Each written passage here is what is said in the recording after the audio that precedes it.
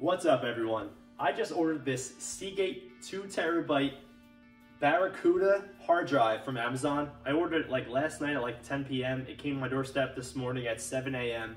We live in a crazy world, but I need more space or storage on my PC. So I ordered this. I only have 512 gigabytes right now on this current NZXT Starter PC.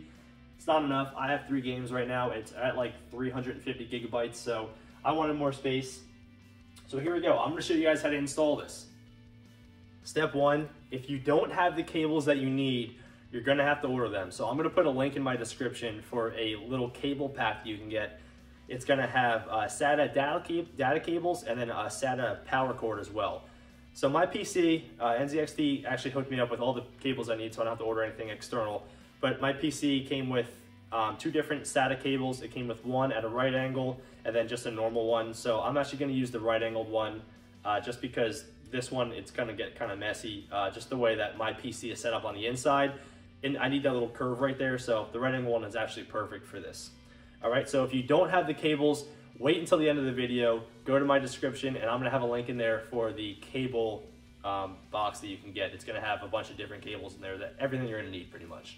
Okay, so step 3, you're gonna actually remove this back panel area as well as the front panel. So there's 2 screws here on my NZXT Starter PC. This is the H510 case.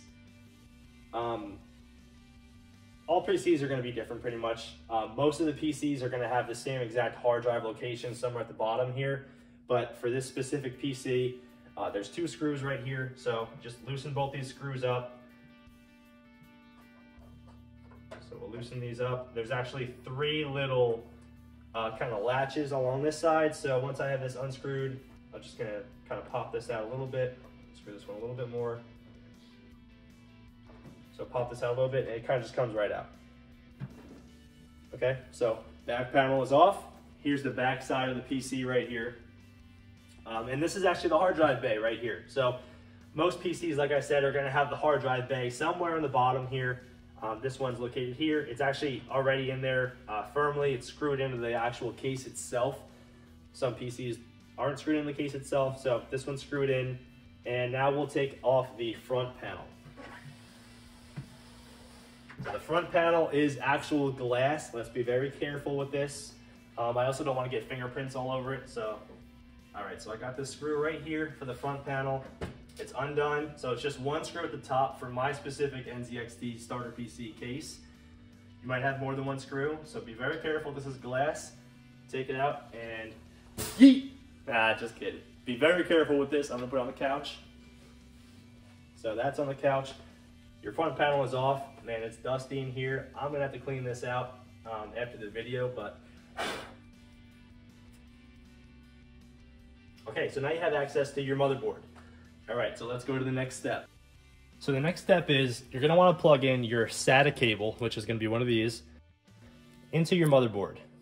All right, so like I said before, I'm gonna use this right angle one. It's gonna be perfect. My SATA port is right here. So I have 2 here, and I have 2 SATA ports up top up here as well.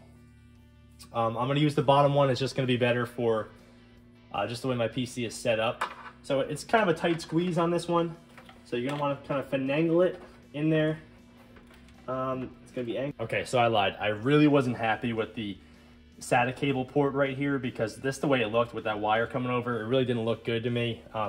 Typically I wouldn't care about something like that, but for aesthetics and for the video, I just wanna show you. I have 2 more SATA ports up here. All right, these 2 ports right here are SATA ports. So I'm gonna run it up the back side too. You know, and these PCs have so many openings for you to do this, so you can really configure it exactly how you want. So I'm just gonna actually use one of these ports instead.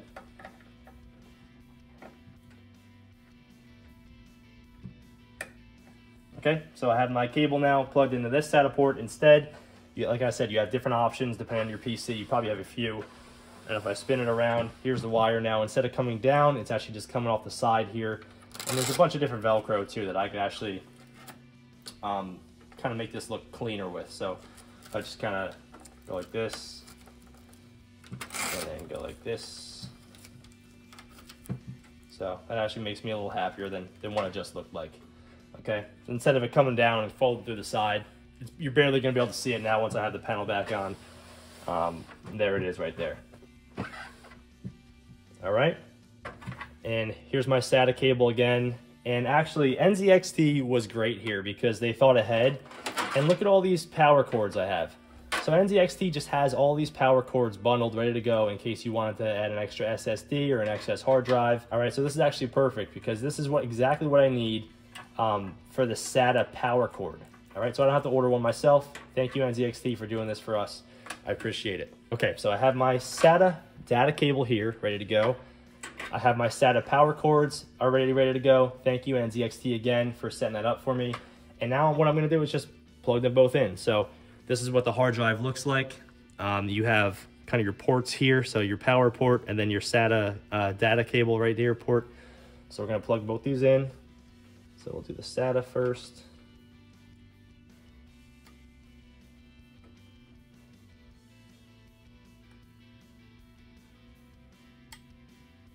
Okay, so SATA's in.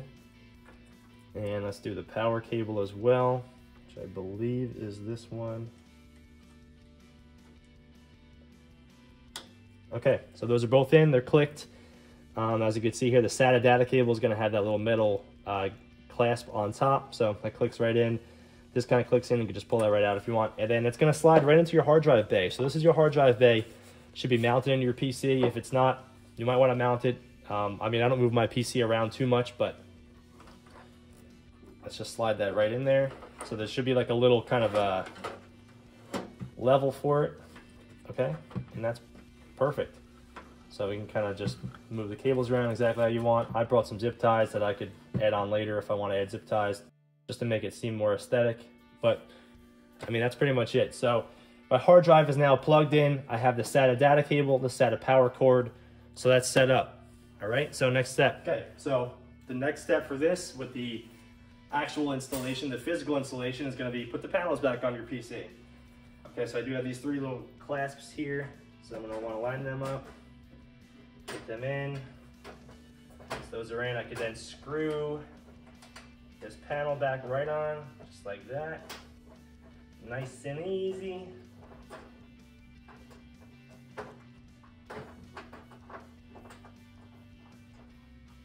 Okay, switch it around. Now it's back to the front. I am going to clean that out after the video. Be very careful with the glass.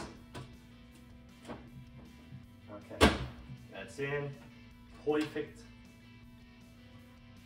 Okay, both panels back on, and then you want to plug everything back in. So if you did unplug all of your externals, like your monitor, keyboard, mouse, plug all that in first, then your power cable, and then you can switch the on button on. All right, now let's head over to the actual PC and I'll show you how to set it up in your actual PC. That way you can use it.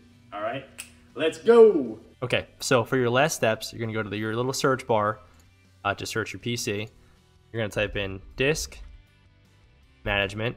All right, so this little icon comes up, create and format hard disk partitions. So open this up. Okay, so it's gonna show you pretty much all of your disks here. I have another USB plugged in, that's why this is coming up, but you probably will only see disk 0 and disk 2 if you don't have a USB plugged in as well. So as you can see here, I have a 1,863 gigabytes unallocated. All right, so I'm gonna click this, I'm gonna right click it, and I'm gonna click New Simple Volume. Okay, a setup wizard comes up here. I'm gonna click Next. Your simple volume size in MB. So just make sure that this is the maximum. Obviously you bought this thing because you want to use the entire thing. You didn't buy it because you want to use half. So make sure you have the whole thing set. Click Next. You can assign a letter to it if you want. I'm just going to make mine, well, I can't do C for Colsef. Okay, I'll just do A. And that's fine. So next. Format this volume. You could just do perform a quick format. That's fine here. If you want to make it a label, you can do that. If you want to say games, if you want to say videos, so whatever you want. I'm going to make mine videos. Next, you selected the following settings. So this is just kind of a summary screen, and that looks fine. And click Finish. So this is going to say formatting here. So just let this go for a little bit. There you go. So 3 seconds now it took. Now it says healthy, basic data partition, so that's done. Your file explorer comes up, and now if you scroll down to this PC, you should have this right here available. So now I have 1.81 terabytes free.